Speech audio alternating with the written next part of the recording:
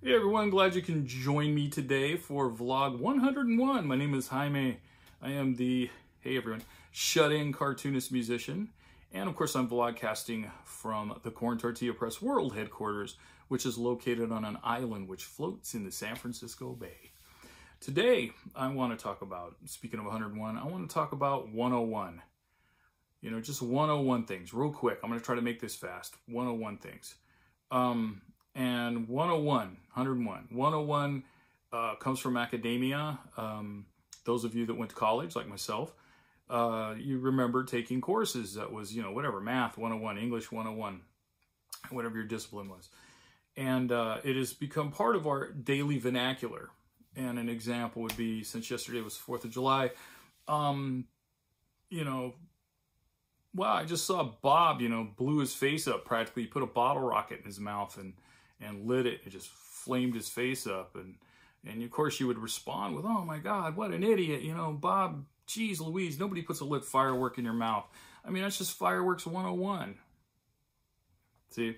So basically 101 is kind of a substitute we use. It's part of our slang for its basics. You should know it, it's basic. Or another way would put it would be, duh.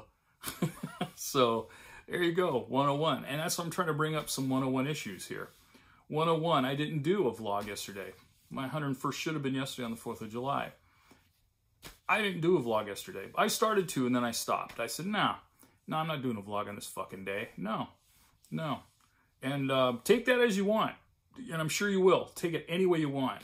You know, I've already watched Colin Kaepernick for a few years try to explain why he took a knee and mostly white America's made it whatever they wanted it to be, as opposed to what the man said it was and is. And we'll just say that I took a virtual knee yesterday for the 4th of July, my vlog. So that's 101. Another 101 thing, the mask. Come on, man. You know, you got to wear masks. This isn't some kind of trying to control you and your civil rights. It's not about the amendments and all that. You have to wear a seatbelt. You're not supposed to drive drunk and run over people. You're not supposed to let your kids go play out in the freeway. It's all basic 101 stuff. Duh. Yes. You don't even need critical thinking for this. It's just common sense. Same thing applies to racism. Here we are, how many years now? You know, getting close, I don't know, 175 odd years from the Civil War, when Abraham Lincoln, who, by the way, you know, I know I've come up on Lincoln here a few times, and I've already gotten some people asking me about this and kind of debating me on it, but this is a fact. This isn't my opinion. This isn't conspiracy theory. I'm paraphrasing here, but Lincoln did say, if I could end the Civil War by not abolishing slavery, I'll do it. If I can end the Civil War by partially, you know, abolishing slavery, I'll do it. Or if I can end the Civil War by abolishing slavery, I'll do it. I'm paraphrasing, but he said that. It wasn't so much about slavery. You know, he wasn't this all like, oh, you know, the white man comes down and saves us. Poor brown people. And his opinion on Indians, man, holy crap. On my people, we weren't even considered people by Lincoln. We weren't even considered human beings. So, you know, fuck that guy too. And I said it. So but still, it comes down to 101. Duh. Racism. Come on, man. You know, there's no white. Who is this guy? Richard Spencer, I think. He's the one that's, you know, started the marches that were in, what was it, in West Virginia, whatever, the guys that ran over people in cars and the torches and we will not be replaced. Give me a fucking break, man. There's nobody superior to anybody else. There's no supreme beings. I mean, there was Diana Ross in the Supremes. I'd put them pretty far up there. A gasoline Supreme, sure, but I mean, you know, Taco Bell, though it's not real food, there's the Burrito Supreme, so... But nonetheless, this is all just basic 101. Racism is stupid. It doesn't belong. We're all supposed to be on equal footing. And if you can't recognize that we aren't, you're just part of the problem and you're in the fucking way. So, that being said, also brings me up now to the third part of the 101.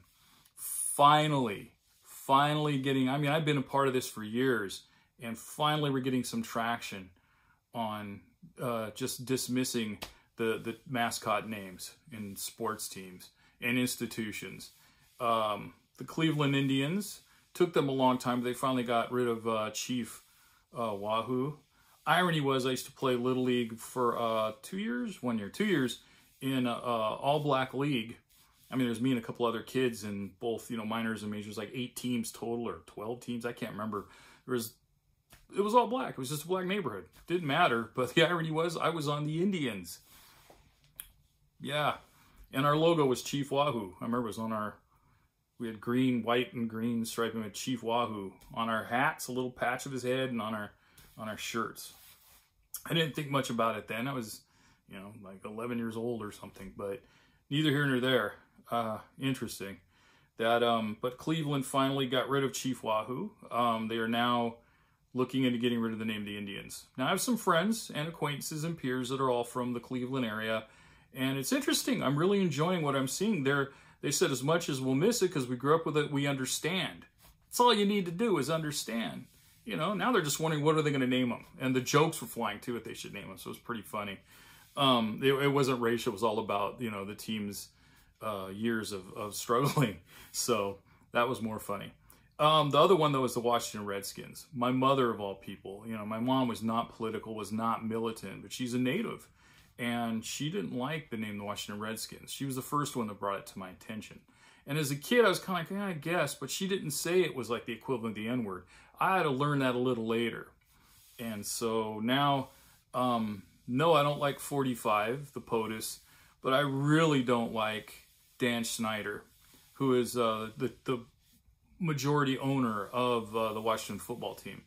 And for years, he's just flat out, he's not changing the name. He doesn't give a shit. He's said it. It wasn't like he was trying to hide it or be kind of like slip, slide, and slick underneath there and using, what do they call it in George Orwell, double speak. He wasn't, he's just being straight up about like, no, fuck you guys. I'm keeping it the Redskins. But now they're in negotiations or something.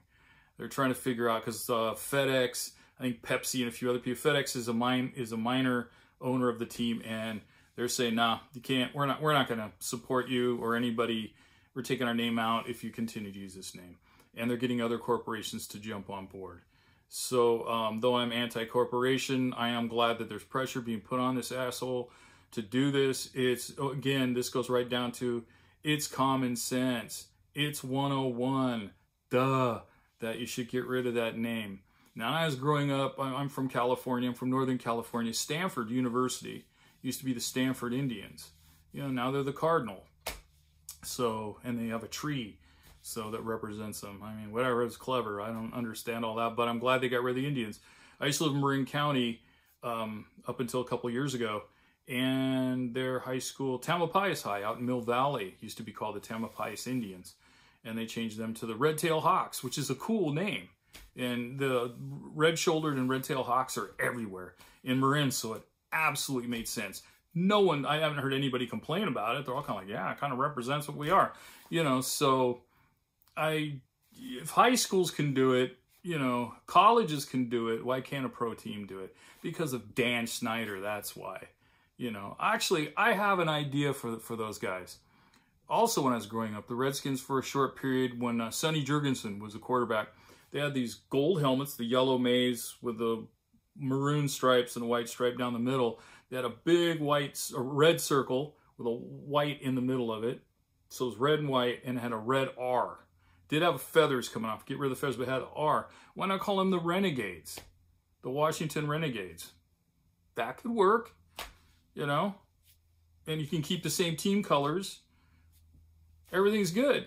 Bring back those helmets. They were kind of cool. Put the R back on there. All right. So that's where I'm going to leave you guys today.